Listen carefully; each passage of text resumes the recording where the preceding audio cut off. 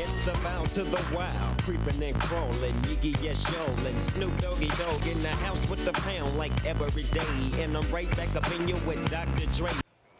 Rappers Snoop Dogg and Dr. Dre are postponing their concert this month at the Hollywood Bowl due to the writers' strike. Snoop took to Instagram yesterday saying they are in solidarity with the writers.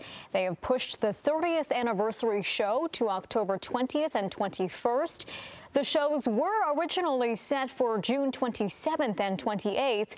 Snoop Dogg has been vocal on the subject. He recently spoke out against record labels and studios, claiming they don't pay artists their fair share of the pie. I'm not sure I need to go to the concert. I felt like I was already there after you played that music video.